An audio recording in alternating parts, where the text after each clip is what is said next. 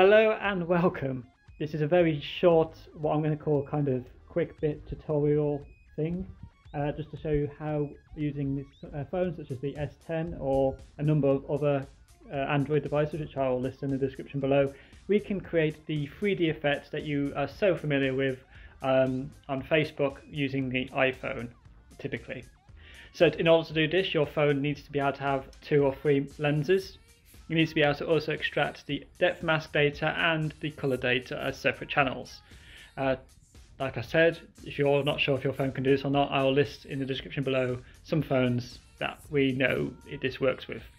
So to simply start off, I simply would hit my camera option down here.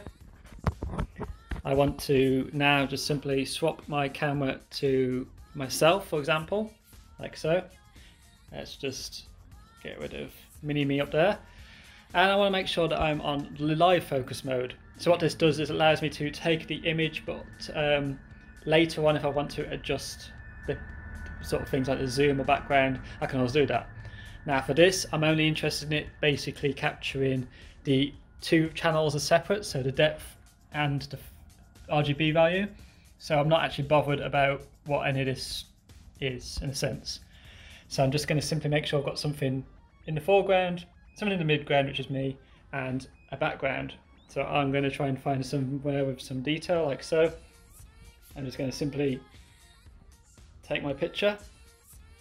If I preview my picture now, you'll notice this should be a live focus image, so I can always go back and change my effect.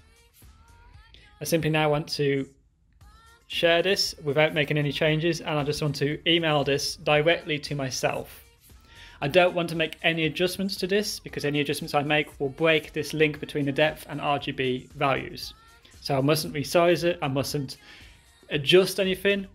I just need to send it as is over to myself, like so. Now if I hop on over to my computer, we'll look at how to do the next stage. So now I have my image downloaded onto my machine, which I've saved here. I can just simply preview this. So this is my image I just took on my phone. It's not perfectly in focus, obviously, because I did this quite quick, so you might want to spend a bit more time and make sure your detail's a bit better. But for this will work for the example purposes. I'm just going to simply then, on my machine, I'm going to go to this website here, which is omnivert.com/3D photo/tool/extractor/photo. The link will be in the description below. I'm going to simply upload my image that I've just taken, so I'm going to go to my downloads, find the image I've just downloaded, and what this will do is it will simply upload it to the website, and it will then create this zip package. And in this zip package we will have our color data, our RGB image, without any of our effect applied that you'll notice. But we'll also have this second one here, which is our image depth. Now, just a few things to highlight here. Basically what we're looking for is the sort of semi-white to be our foreground, this grey to be our midground, and ideally black to be our background. Now you'll see here that this probably won't be the best effect because I took it quite quickly, so I didn't really consider things like lighting and distance when I took this. But we can see what this does in a second. So I'm just simply now going to go over to Facebook. I'm going to upload my photo and video.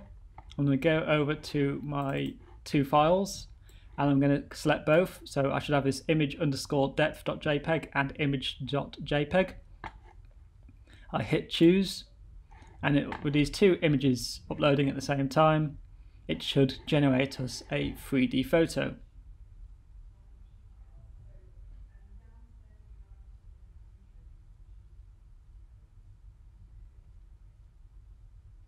Now it's kind of important to highlight that if we wanted to adjust this we could do, so we could simply open our depth mask in Photoshop and adjust our light values, so our white and our blacks, to make the effect more noticeable if we wanted to, or less noticeable.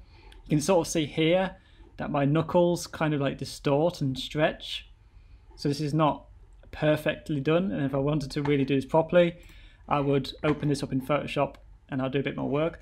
If you see here, this is a depth mask from an earlier picture, so this is a much better depth mask, so we've got this much better clarity between our foreground, midground and background.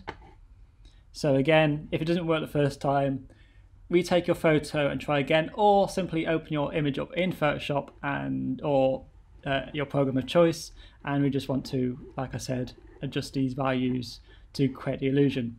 You can also create a 3D photo from scratch, and I'll show you how to do that in another video. But this has just been a very quick overview of how you can create the 3D photo effect on Facebook without having an iPhone 7 Plus. Thank you for watching.